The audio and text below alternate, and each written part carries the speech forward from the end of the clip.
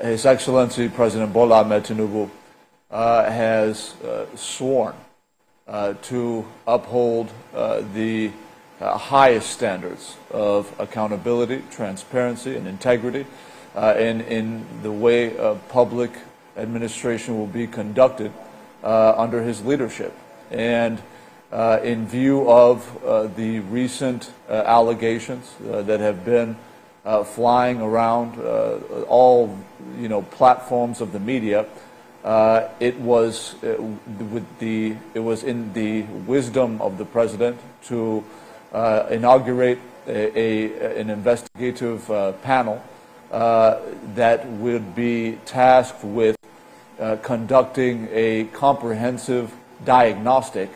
on the financial architecture and frameworks of the social investment programs to ensure that we put in place firewalls that would really enhance the integrity of those programs and ensure that the disadvantaged populations of our country that are intended to benefit from those programs are the exclusive beneficiaries of those programs. Furthermore, of course, the President has directed the Executive Chairman of the Economic and Financial Crimes Commission, EFCC,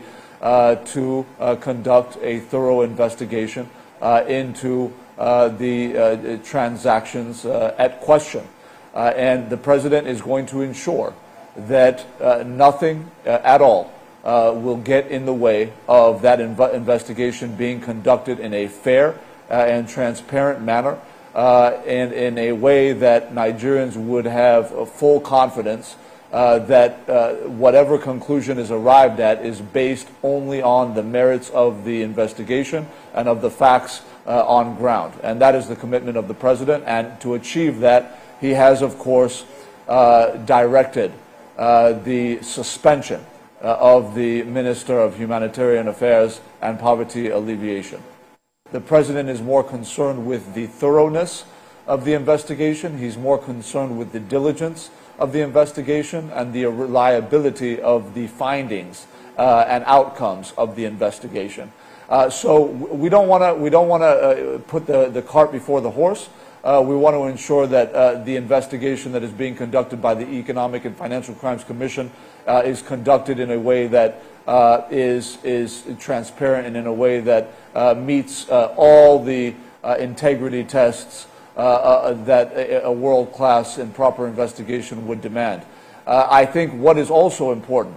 is to note that because the President has directed the suspended minister to hand over to the permanent secretary of that ministry,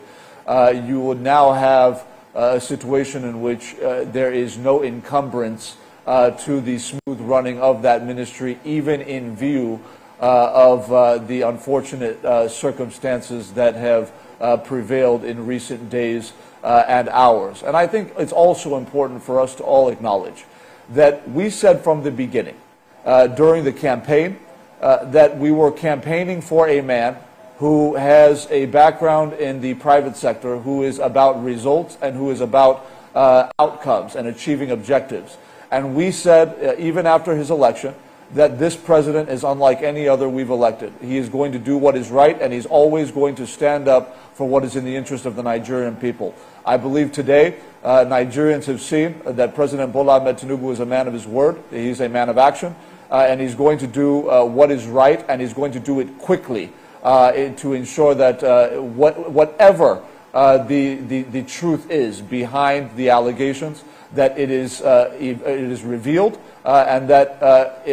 wherever the course of justice takes this matter, that justice is done.